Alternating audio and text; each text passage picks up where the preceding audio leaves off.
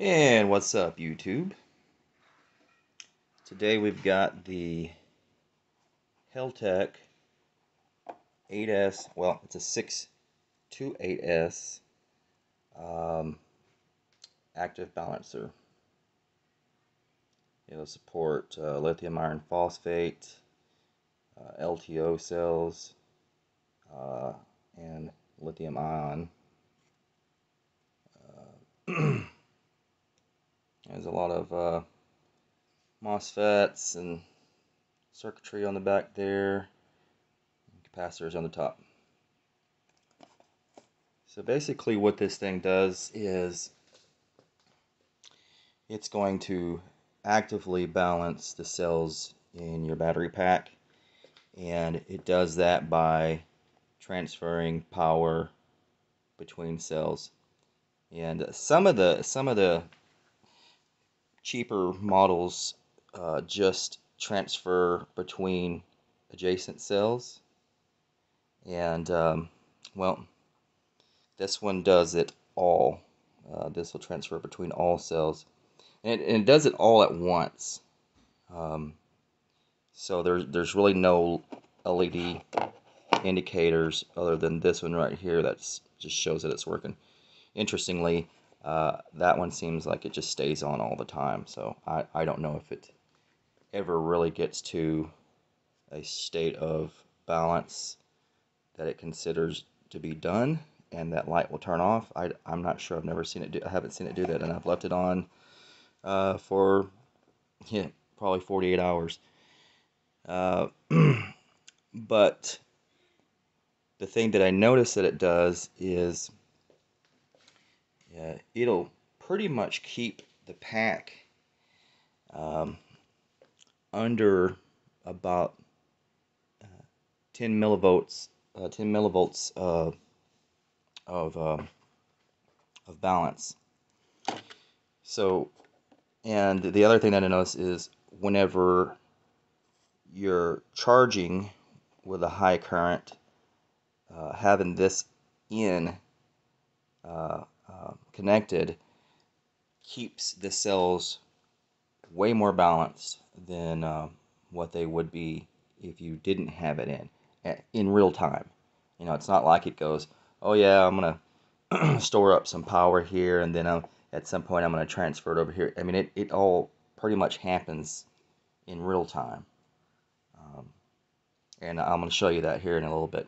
But it does the same thing whenever you're discharging, and depending on the load that you're discharging, you'll see that it does more work or it does less work. So if you're pulling a small load, we can see using the backgo that got a nice glare right there. You can see that it's pretty nice and balanced right now. A small load you would see this millivolts go higher as far as the cells being out of balance. And with this active balancer plugged in, it would be less of a out of balance, and that's more dramatic as the load goes up. So I'm gonna plug it in and pull a load, and then I'm gonna plug it in and take it off so that we can see, I can show you what it does in real time.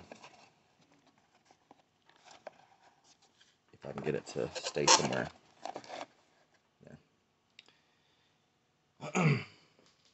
So I'm gonna turn the inverter on.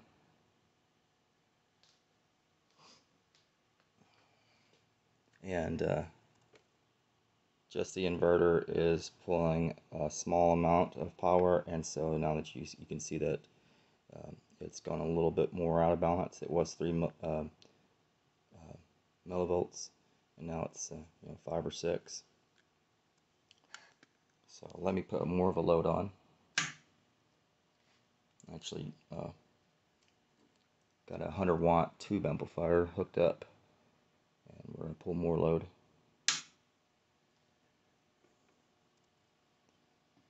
So now you see that it's getting, getting more out of balance.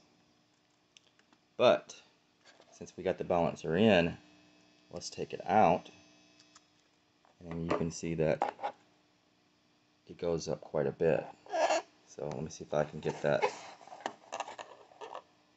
plugged in while you're watching.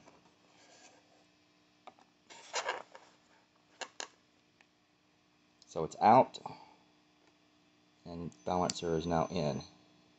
So now you see that we went down to 43 millivolts out of balance. So it's quite a dramatic difference in my opinion.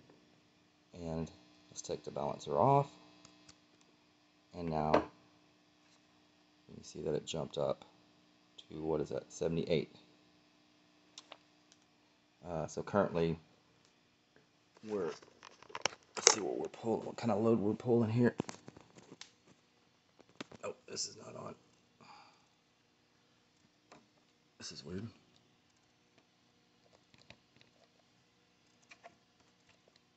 Oh.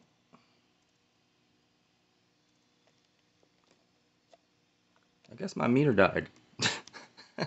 Oh well, sorry, can't show that. My kilowatt meter has, I guess, bit the dust. But this should be pulling around 100 watts. And so let's see here, or 80 millivolts. Let's plug the balancer back in. And 45. So yeah, almost does 100% better at keeping it balanced while it's in the circuit. Now let's kill the load, and then we easily went back down below 10 millivolts. So I haven't gotten this into a working system yet. I've just been testing it, and eventually I will. I have about 3 kilowatts of lithium iron phosphate at 24 volts that this will be used on, and I'm hoping that it does a good job at helping me keep it balanced. But there you go. There's a quick rundown review of the Heltec active balancer, and I'll put a link down below where you can order it if you want to try it out for yourself. See you guys.